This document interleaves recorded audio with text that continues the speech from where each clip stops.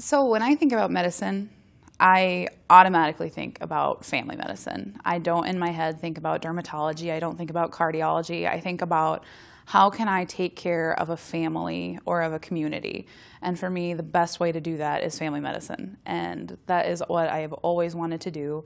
I've always wanted to deliver babies, take care of little kids, take care of just, normal young aged people's health conditions, and then talk about hypertension and diabetes and take care of the people, just those people that I grew up with in my community, my small town. Like anything and everything that they could have wrong with them, I wanted to be able to help them with.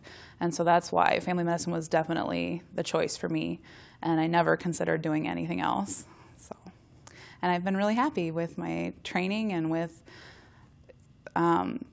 just the opportunities that I've had thus far to help those people. And I'm really excited to be finished with my residency and go out and do those things.